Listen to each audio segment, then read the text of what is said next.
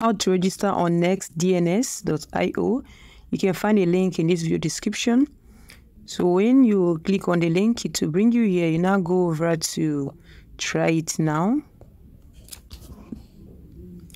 When it opens, you go over to sign up so you can register on the platform. Alright, so from here you enter your email and your password.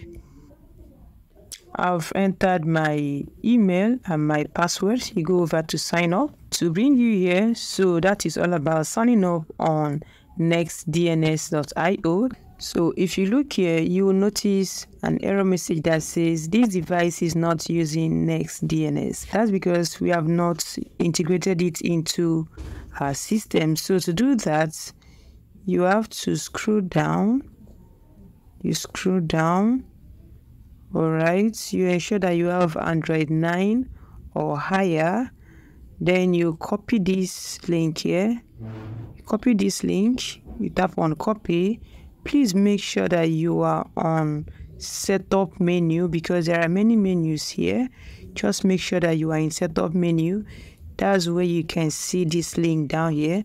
So when you've copied it, you head over to your phone settings.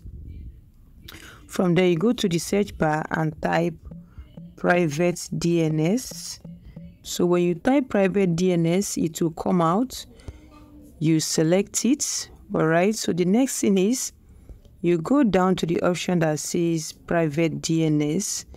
You tap on it. All right. You can see that it is in off. You place it to this option that says private DNS provider host name.